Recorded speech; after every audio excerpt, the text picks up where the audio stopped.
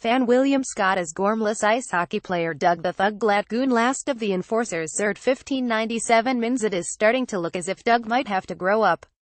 An injury sustained in a brawl with vicious rival Anders Kane Wyatt Russell has pushed him into a retirement that includes a dull desk job and impending fatherhood. The old fighting spirit has not gone yet though, especially when his team the Halifax Highlanders hit the buffers and need all the help they can muster. The few bright spots in this horribly violent sequel come from Liev Schreiber's return as grizzled veteran Ross Rhea. His warm, world-weary performance belongs in a much better film.